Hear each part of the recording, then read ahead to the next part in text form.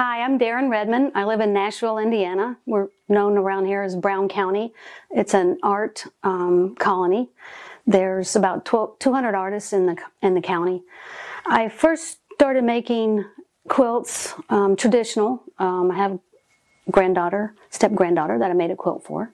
Then I started thinking my brain didn't think that way. I wanted to make more things with my patterns and my motifs, so I started making more artistic quilts. I've been in Quilt National. This is the 4th show in a row. So my first show was in 2015, 2017, 2019. When I make quilts for Quilt National, I make a series of 3, and they're just for the Quilt National show. I start about 18 months ahead of time. I started thinking about composition and size and colors. So I dye up a lot of, maybe a couple hundred yards of Pimatex by Robert Kaufman, and I dye more of the bright colors, reds, yellows, golds, turquoises. Then I start getting inspiration. So my inspiration this year was from, and the year before, is from abstract impressionism paintings and artists from the United States. So I kind of start studying them, seeing what kind of sizes they have, what kind of motifs, what their sizes of shapes, their colors and lines and that sort of thing. So then I go and get a little piece of paper, about 8.5 by 11, and I start sketching with a pencil or a pen. And this is another sketch. So I take a picture of the sketch and then I upload it to my phone or my iPad, and that gets uploaded to an overhead projector. So then that sketch gets enlarged to about 80 to 90 inches wide. Now that piece of paper goes on the design wall, and I kind of refine some more of the shapes and the lines. Then I take the paper off the wall and start cutting up my fabrics. Then I start sewing them back together again. And I have to rearrange things on the wall because sometimes physics gets in the way. I can't get the certain shape or size.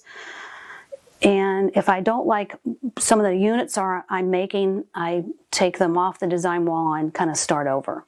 So then after the whole background of the quilt is made, I start sewing ribbon on it. But to figure out how I wanted the ribbon to go onto the background and where it needed to go, I sometimes take a picture of the background and take it to Photoshop and then draw it lines with the trackpad.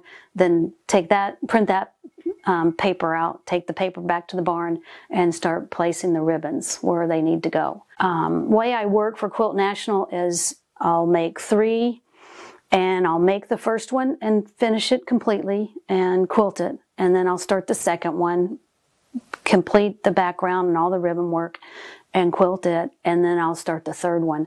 Now the third one is called Summer Sunrise, and that's the one that's in Quilt National 21. The reason I called it Summer Sunrise is we live in a wooded area, so what happens in the summer is I sit in the back, my husband and I sit in the back and drink coffee for breakfast, and the sun rises up over the horizon and peeks through the trees in the woods and shines onto my studio.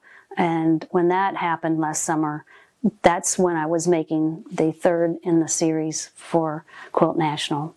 If you want to look a little closer, you'll see these lines. This line, it's not pieced in here as fabric. This line here is the ribbon. And the ribbon I used is called Petersham. They're different sizes and different widths and different colors. So I bought the colors that matched some of my hand-dyed fabrics, and that's what goes into the background.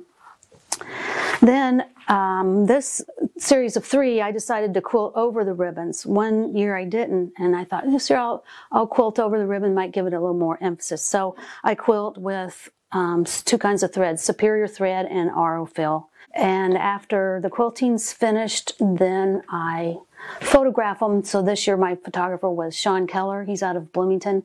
And my videographer today is James Huff, and he's my neighbor here in Brown County. So thank you for coming and sharing my Quilt National 21 story.